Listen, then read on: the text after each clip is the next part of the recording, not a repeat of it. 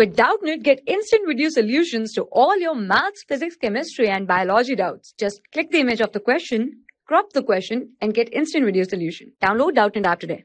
Hello, the question is, double fertilization was first discovered in 1898 by in Fritillaria and Lilium. Okay, so we have to tell the name of the scientist which discovered the double fertilization in Fritillaria and Lilium. There are 4 options, that is Noaschin, Strasburger, Amici and Fouquet. Okay, so what is double fertilization? Double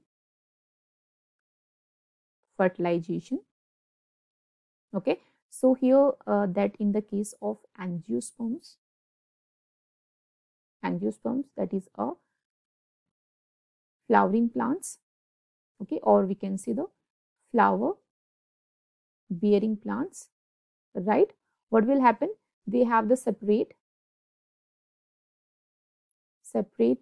male and female reproductive organs, right, which produce sperms and eggs, or we can say pollen grains and eggs, right? So what will happen in the double fertilization? That they produced 2 male gametes, okay, out of which one male gamete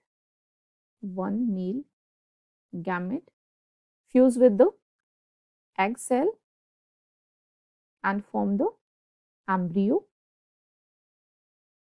okay, that is haploid and the embryo is diploid, okay. And in the second fertilization, what will happen? Second male gamete fuse with the central cell that is formed by the fusion of 2 nuclei. So this is diploid and second male gamete, okay, this is first male gamete and this is second male gamete, okay, this is haploid and this is diploid, that will lead to the formation of endosperm,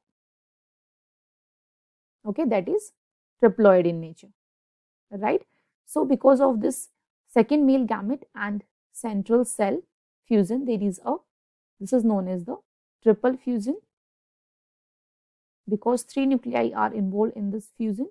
So this is the type of double fertilization in which the 2 fertilization process take place, right? So this is discovered by the option is A, that is Noaschin in 1898 in Fritillaria and Lilium. Okay, so our right answer for the question is A. I hope this will answer your question. Thank you. For class 6 to 12, IIT JEE and NEET level. Trusted by more than 5 crore students. Download Doubtnut app today.